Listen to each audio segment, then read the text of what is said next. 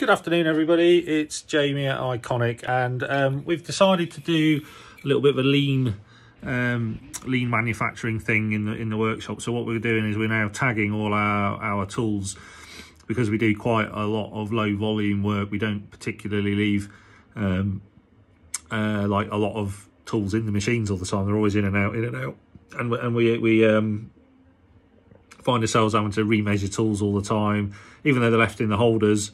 Next time we do a job, they all come out, they go back in the height measurer, and it's a lot of wasted effort. So we're going to implement these little tool tags, and as you can see, it will give you the diameter and the length of the tool, and we're looking at changing the label to put more information on there. It's only little labels, so we're going to put a certain amount of info on there. But basically that means the operator can just pick the tool up, the tag's on there, that can live next to the machine while the job's being done.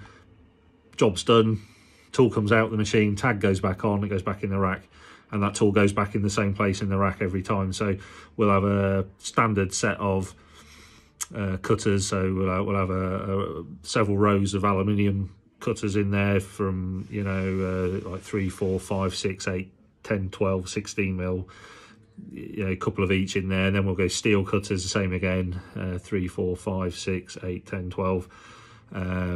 And then we'll have separate rows for taps in holders, holders with the drilling size for the taps, things like that, all preset with the tags on. So when a guy needs a tool, he can go straight to it, boom, off he goes. Yeah, no wasted time, apart from my time having to make them, obviously.